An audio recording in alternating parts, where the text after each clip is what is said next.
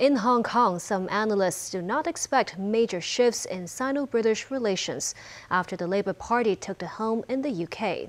As for the British national overseas visa policy for Hong Kong residents, it's believed that the policy is here to stay because it can help the UK attract capital. Hong Kong resident Candy, who has lived in the UK for 4 years, voted for Labour in the general election. She was dissatisfied with the Conservative Party's inability to control inflation in recent years. Her monthly water bill has soared to 3,000 Hong Kong dollars.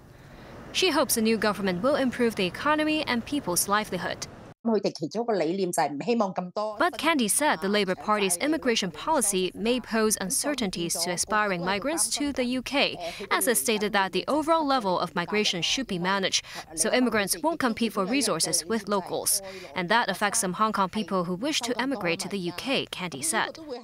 While the Labour Party did not explicitly state in its manifesto whether it would continue the BNO visa policy, it said it will support Hong Kong people in the UK and provide the same pathways of protection for Ukrainian, Syrian and other asylum seekers.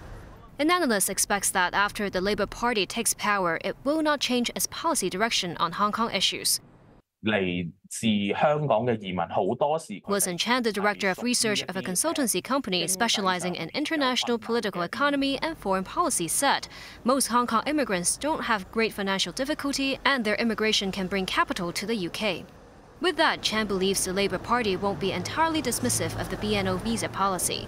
On relations with China, the Labour Party said, with the challenges and opportunities that China brings to the UK, it is expecting both cooperation and competition with China down the road.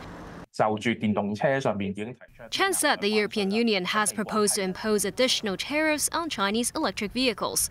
While the Labour Party may consider following suit, the UK will likely seek cooperation with China as well on the matters related to global warming and global governance.